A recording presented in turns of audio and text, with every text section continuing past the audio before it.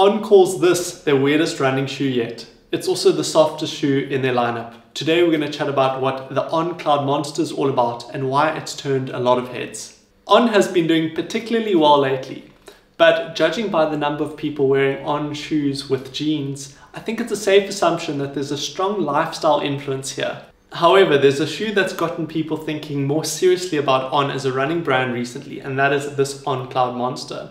It's been one of the most raved about shoes, and what some believe to be as the best newcomer shoe in the market. On have gained even more traction recently with the update of the new Cloud Surfer, which undergoes a drastic transformation from the previous model and has been received really well by runners. They've come off from a really good season in athletics on the pro circuit, and their carbon plated shoes seem to be doing really well in the triathlon world. So we could be seeing a so-called tipping point for the brand, not in terms of trendiness because that's already happened, but in terms of technical product. So what's the Cloudmonster all about?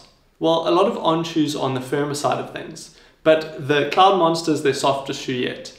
It has 30mm of stack out at the heel, while 24mm at the forefoot.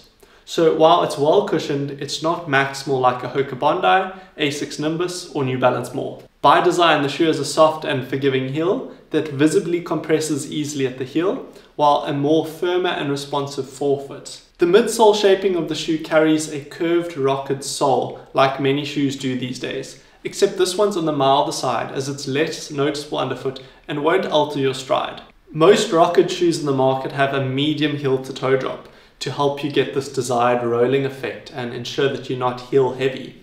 The Cloudmonster is no different and has a 6mm heel to toe drop. The design of the shoe should accommodate for most foot strikes, but best suits a midfoot prominent runner over a heel prominent runner or a forefoot prominent runner. The Cloudmonster has a reasonably wide base of support that not only moves On away from being a typically narrow-fitting brand, but offers the shoe a good inherent stability. As you know, the signature behind On shoes are these cloud units which they've patented and called their Cloud Tech.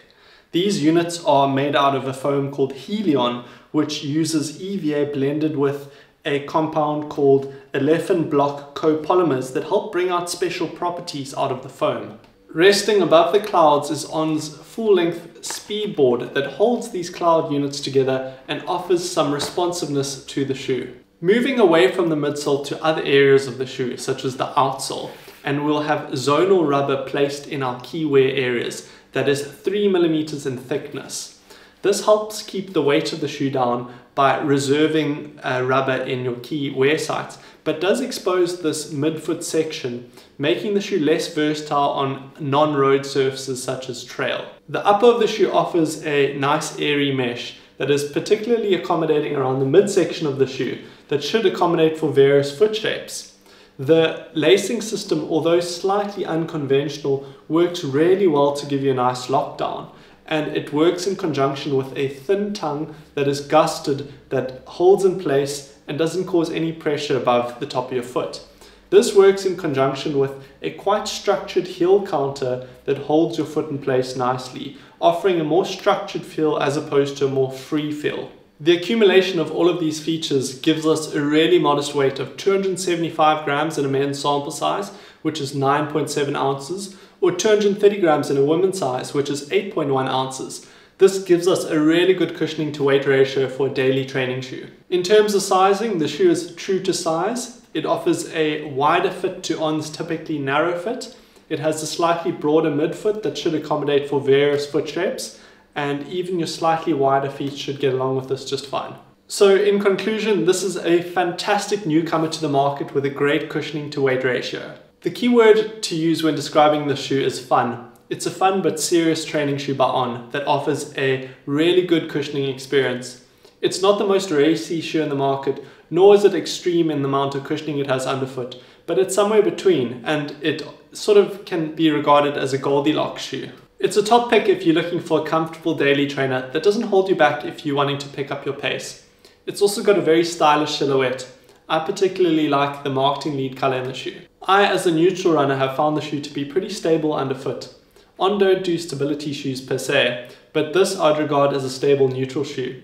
The shoe is also a top pick if you're looking for a travel shoe to run in and explore a city in. This could be a great addition for that goal. You just have to be careful when taking the shoe off-road to avoid scuffing the exposed foam, and reserve this only as a road running shoe. In terms of mileage, I'd regard this as a moderate mileage shoe. Sure, there's runners who are going to exceed this, but it's not one of those high mileage shoes that's going to last you season upon season of hard running. If you are a heavier runner or someone who's looking for ON's high mileage shoe, I'd suggest trying out the Cloud Stratus.